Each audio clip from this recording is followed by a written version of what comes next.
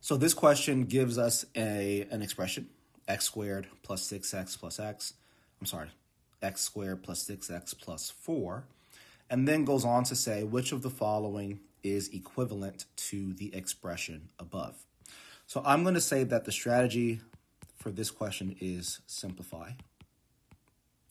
We're used to seeing this strategy whenever a question is short, right, between 1 and 3 lines long, and in addition to it being short, an expression or an equation being provided in the question. What we may not be used to seeing for simplified questions is that in this case, I believe that what we should actually simplify are the answer choices. And then once we've simplified the answer choices, figure out which one of these answer choices matches the original expression provided in the question. So I'm going to show you that way, although there may be multiple other ways to get there. But I think it's worthwhile to see that sometimes you need to simplify the answer choices. So let's start off with answer choice A. So A is saying that we have x plus 3 squared plus 5. So how do I simplify that? Well, x plus 3 squared is the same as x plus 3 times x plus 3. And of course, I still have my plus 5. And now I'm going to FOIL this. So x times x is x squared. X times 3 is 3x. 3 times x is another 3x. And 3 times 3 is 9. And of course, I still have my plus 5. So I can pretty much tell already that this is not going to work because I see at the end here I have 9 plus 5, which is 14. And I know that my answer, just to clear this up a little bit, my answer should just have a plus 4. Right? So in essence, this is going to give me x squared plus 6x plus 14, which is not what I want.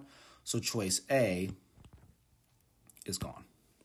So now let's go to choice B. So B says the same thing, but now we have a minus 5. So instead of redoing this entire thing, what instead I'm going to do is just erase this here and this here and say, well, and I guess that there. Say, well, now if I had a minus 5 here, right? So this is a minus 5.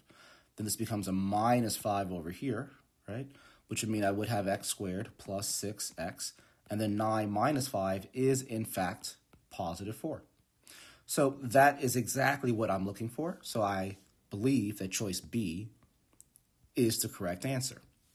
Now, if I wanted, I could check C and D and see that, hey, C and D are different in that they have x minus 3 squared.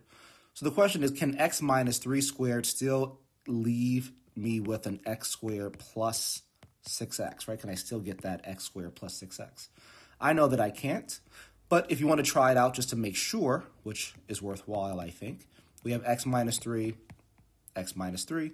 We FOIL that, we get x squared, and then minus 3x, and minus 3x.